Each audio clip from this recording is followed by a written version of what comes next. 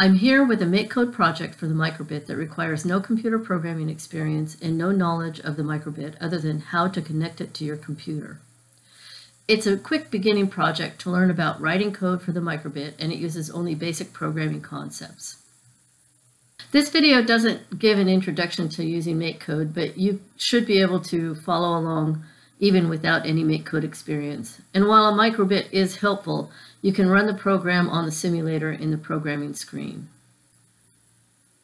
Okay, I'm at the MakeCode window, and I'm going to click on microbit, and then click on New Project.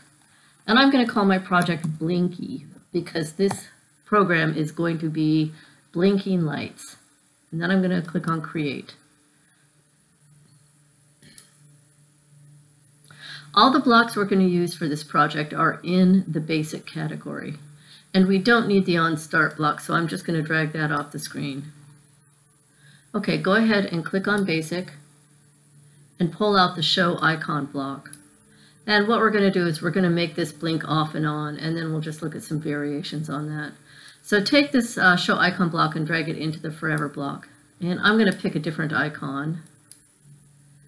And then what we need to do, you can see over here in the simulator, it shows up, but it's not blinking, and so that's what we need to make it do. So click on Basic again and pull out the Clear Screen block. But what you'll need to do, we'll pull that in, and you'll see that what you need to do is give it a pause because you can barely see it blinking. So I'm going to click on Basic again, and I'm going to pull out the pause block. And I need two of these, so I'm going to duplicate it, or you could drag another one out if you want. And then I'm going to place one of them below the Show Icon block and the other below the Clear Screen. And now you can see that it's blinking. The next thing you could do, if you want, is you can change these numbers so it blinks at a slightly different rate. And I'm just going to change that to 500 milliseconds. You could slow it way down too if you want. We'll go down to 2 seconds on that just to see, which takes a long time. So I'm going to put this back to 100 milliseconds.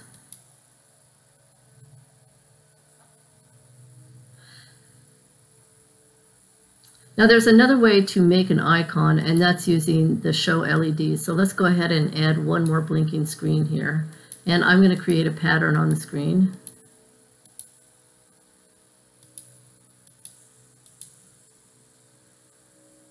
And then I'm going to want to put another pause block below it just to slow the whole thing down.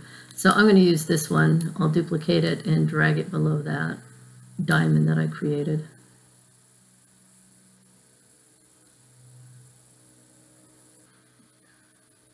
Now the next step is to download the code to your microbit. So make sure your microbit's plugged in, and then click on Download.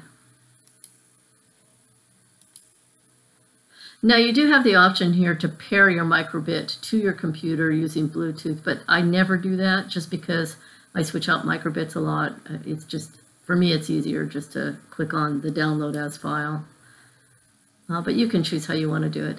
And when your files screen comes up, make sure your microbit's selected and then click Save. And we'll give that a chance to download. And now, as you can see, the code's down on the microbit and blinking away. That's it for the project. If you have any questions, please put them in the comments section. And please like my video if you found it useful, and consider subscribing to my channel. Thanks for watching.